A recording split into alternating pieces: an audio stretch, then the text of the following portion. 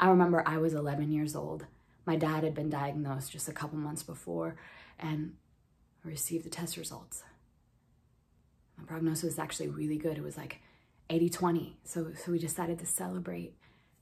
And we ordered a bunch of Chinese food. And I remember that night I was laying between my parents in bed. And all of a sudden, I couldn't breathe. It was like all of the air in the world was gone. And I panicked and I gasped and they called an ambulance. They thought I was having an allergic reaction or some shit. And when I got to the hospital, they gave me liquid Valium, yeah, to calm me down. And when it hit, I thought, this is it. This is the feeling I have been looking for my entire life. All of a sudden, the world just went quiet.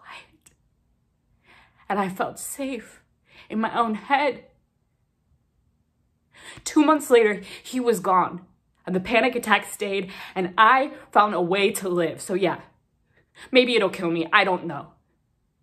Will you still be my dealer?